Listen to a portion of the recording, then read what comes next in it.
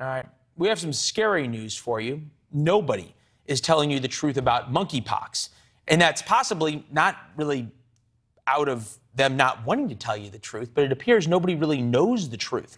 Cities across the country warn people, and just in the past few hours, city health departments, that you need to be careful this summer because of monkeypox. Again, it's scary because of what we don't know. Here are some of the headlines. Associated Press, World Health Organization, monkeypox won't turn into pandemic, but many unknowns. Wired, the mystery of monkeypox's global spread. CBS News, mystery monkeypox case in Massachusetts, first confirmed in U.S. Smithsonian Magazine, doctors are stumped by a rare monkeypox outbreak. New York Times, the strange, swift spread of monkeypox. Axios, testing squeeze keeps the scope of monkeypox and mysteries. Testing squeeze almost seems like deja vu from a couple of years ago. I'm old enough to remember when the World Health Organization told us COVID wasn't airborne. Therefore, we shouldn't limit people coming from China. But back to monkeypox. Just a few weeks ago, when anybody worried about monkeypox, they were called an alarmist. Well, maybe you were right. It's now all across the United States. New cases pop up every day. And again, according to Axios, we don't know where all of them are because of testing. Perhaps pop-up is the wrong word, considering what monkeypox does to you. It's scary. It can kill you, although so far there are no deaths in America. Dr. Bob Lahita with us, professor of medicine at Rutgers, New Jersey Medical School, among other titles. Good to see you, sir. How is it that we know so little about something that's been around for so long? Well, it's been endemic in other countries, Leland, like Africa. They have had outbreaks of monkeypox over the years. It really was discovered in the 1950s, and humans and monkeys are not the prime source or place where the virus begins. It's probably a rodent. Much like Lyme disease, this thing's beginning to pop out all over. This is spread by intimate contact and initially from sexual contact. Men having sex with men, for example, was an outbreak of the monkeypox virus. The poxes arrive first, and then you get symptoms. It's rarely a cause of death. Except it's kind of scary, especially when you look at the pictures. This is, as you pointed out, so far been limited to the gay community. New York Post, monkeypox outbreak may be blamed on sex at European raves. Monkeypox cases traced to Chicago's International Mr. Leather Conference. Gay men need a specific warning about monkeypox. Are we at the point that you could say, if you are not a man who's having sex with other men, pass no judgment on that behavior, but if you're not one of those people, you don't need to worry about this?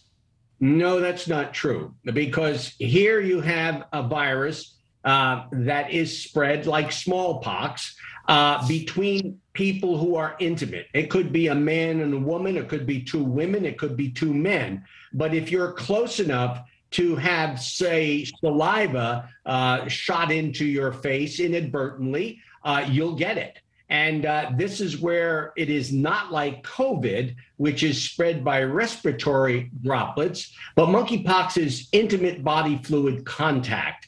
And that's easier than you know. Actually, people do get very close in rooms, say 3 people in a bar, for example, talking very close, perhaps sharing drinks. They can easily be infected with monkeypox. Ugh. And this whole testing thing seems scary in and of itself. I couldn't help but think this was coming and hope it didn't, but it has. The World Health Organization, that still can't explain so much about monkeypox, has now developed their own group to rename monkeypox to minimize stigma and racism. Really?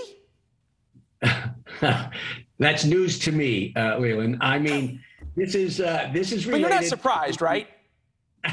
No, this is related to the pox virus family, of which there are many. Smallpox being the one that everybody knows. And back in the early 70s and in the 60s and 50s, people were immunized against smallpox. And we stopped doing that because smallpox disappeared. But if you were immunized against smallpox, you're likely protected against monkeypox. But that, remember, is the early 70s and during the 60s and 50s. So the young generation has had no immunological exposure to something like monkeypox. I'm glad you brought up immunizations, because there's new word that the government CDC, FDA, et cetera, is ordering hundreds of thousands of vaccines for monkeypox and smallpox. Do they know something we don't? Because at the same time, they're telling us this is limited and there's only a couple of hundred cases, and then they're ordering hundreds of thousands of vaccines. Well, as with every disease, Leland, there are vulnerable people. As we know with COVID, there are people whose immune systems are quite liable, who get COVID and die very quickly. Young people, healthy people. The same thing is possible with monkeypox. We simply do not know who's vulnerable and who's not. We know, for example, with COVID, that the elderly, those who are immunosuppressed, those who have cancers or autoimmune diseases are at great risk. Now, we don't know who's at great risk with monkeypox, but it's probably going to be the same cadre of people who have defective immune function, and we simply don't know who they are yet. Well, scary enough at that, and scary to think of all the things we don't know. Doc, it's good to see you again. Thank you. Thank you, Leland. All right. Thanks for watching. Go to newsnationnow.com to find NewsNation on your television provider. And don't forget to subscribe. Click the red button to get more of NewsNation's fact-driven, unbiased coverage.